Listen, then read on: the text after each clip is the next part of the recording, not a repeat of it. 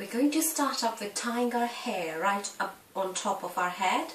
So just get all your hair in. My hair is really short. So it's right on top of the crown, right here. I'm going to get a rubber band, tie it up. So now I've got some bits and pieces coming out, so I'm going to pin them up.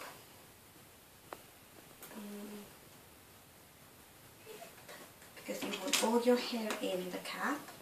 Don't want any of your hair getting wet. Now we are ready, so you can take the flaps off, stretch the cap out, and then start from the front and then back. It's really easy if you stretch it out. Now just tie the bands behind your head, right here. Make sure your ears are covered, otherwise the gaps, the water would go in, and ta-da!